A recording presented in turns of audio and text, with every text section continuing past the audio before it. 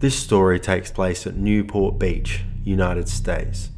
It's 2:00 a.m. and a safe, gated community is dead silent.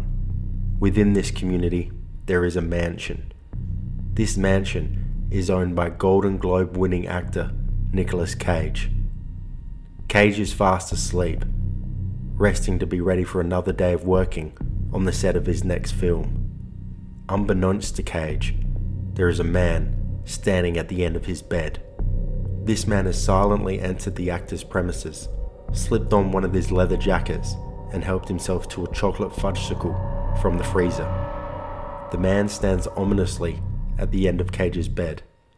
Eventually, Cage stirs and notices the man.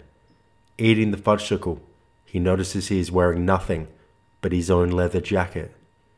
Cage's concern switches instantly to his young son, who is sleeping in the next room. Cage begins conversing with the stranger to try to defuse the situation.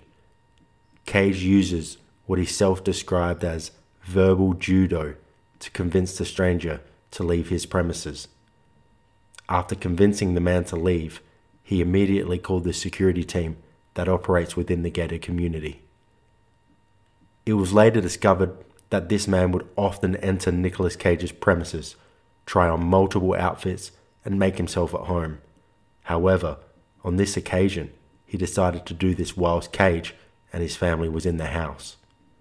Following this incident, Cage and his family never felt safe in the house. He would eventually sell his house in Newport Beach and move on.